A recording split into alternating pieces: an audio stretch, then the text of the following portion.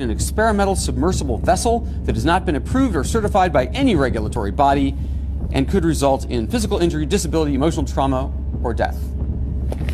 Where do I sign? Oh, take your shoes off. That's customary. Okay. Wow. Fear the beard, guys. Texas Torch in the house. Happy Friday, my friends. Guys, you see the guy sitting there signing his life away, laughing about I may die?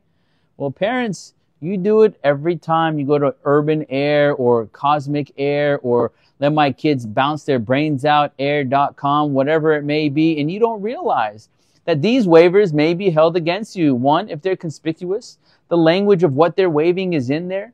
And two, it says you have a chance to review this with your attorney, and regardless of that chance, you still agree.